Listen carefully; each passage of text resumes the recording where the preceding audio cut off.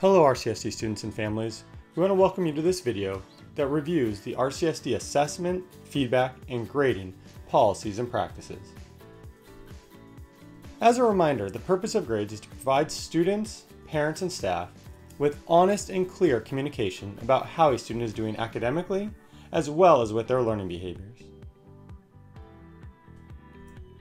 There are 4 words we use to describe the learning levels in RCSD: beginning and approaching for standard not met, and proficient and mastery for standard met.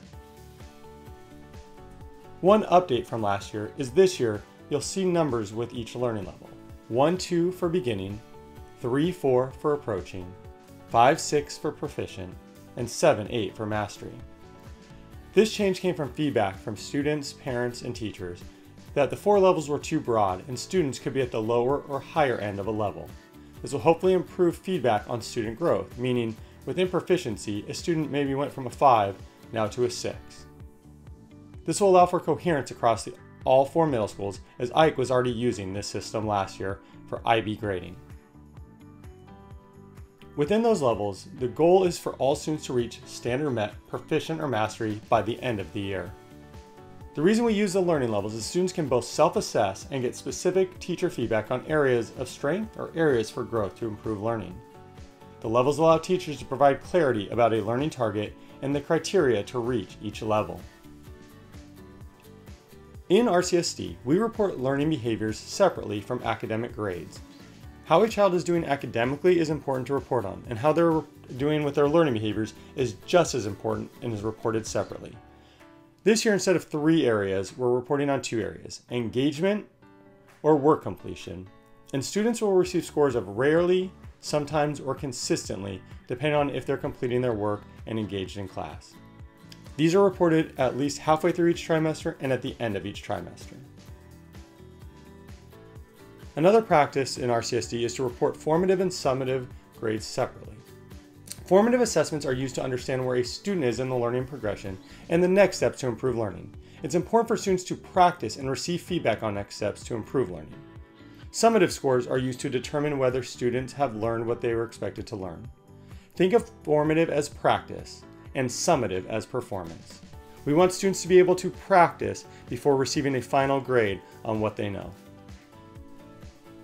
The next part of this video will quickly show how you can find scores within Otis.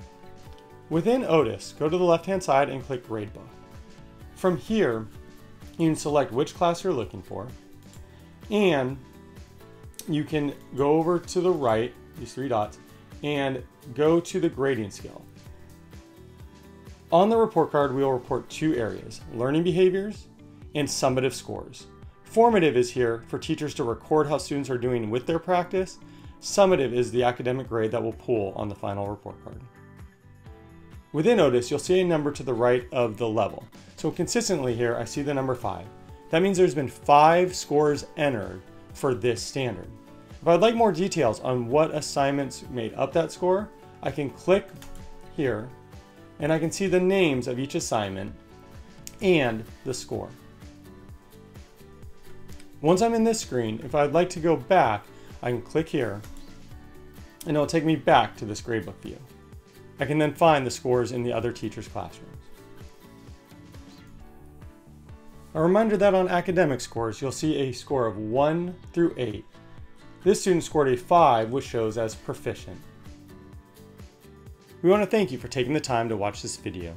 We will be providing students and parents additional resources throughout the year on how to view grades within Otis.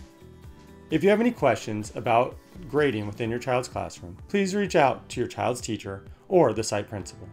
Thank you so much.